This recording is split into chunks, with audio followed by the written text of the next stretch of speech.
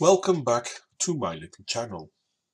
Now, I'm here to tell you about the great thing that the government is doing for us. And of course, we're all very happy that this is happening because we have to be protected, don't we? As long as you're willing to accept these truths, then you can live a very long and confined life.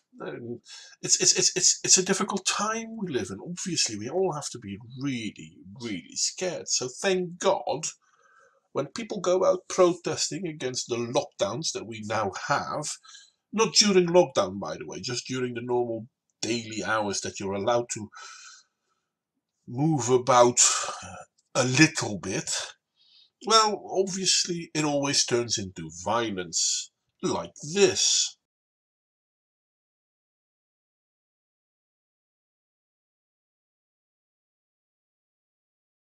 So yeah, I mean, we've seen Antifa run amok in America for the longest time. It's dreadful. It's time that they actually stand up against it.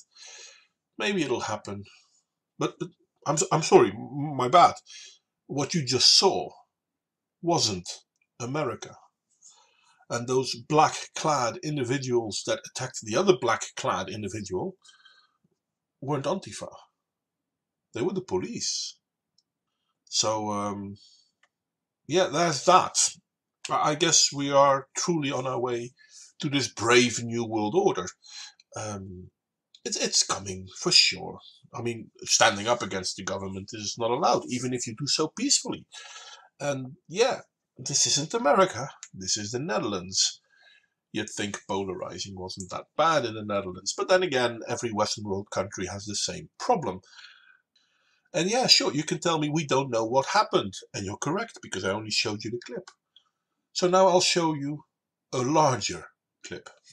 So what we see is a boy or a man dressed in black, I have to grant you that, extending his arm in a peace sign, being charged from behind by burly policemen who are not readily identifiable as such, who then get covered by the policemen in uniform to prevent anyone from the crowd to come and assist the man being attacked. And after a fair bit of physical violence, they drag him off, and two cars of the police block the view of the person filming.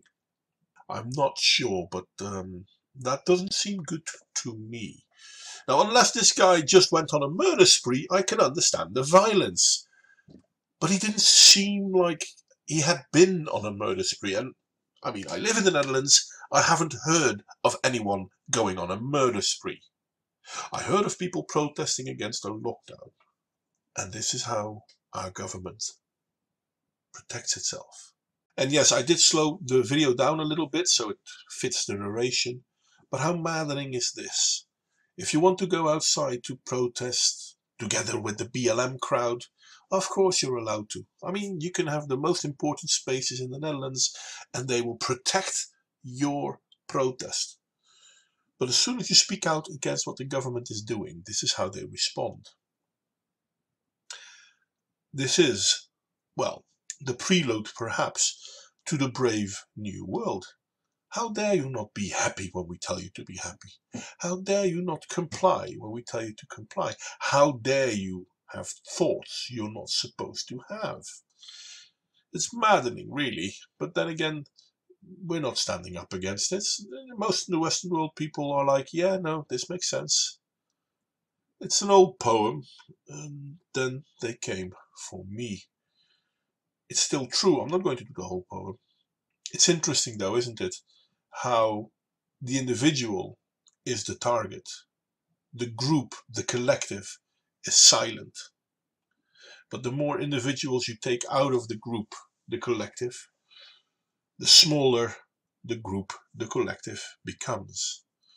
And people seem to have forgotten that the smallest group is the individual. Like, share, and subscribe if you feel so inclined. Criticism, as always, is more than welcome. I look forward to hearing your thoughts.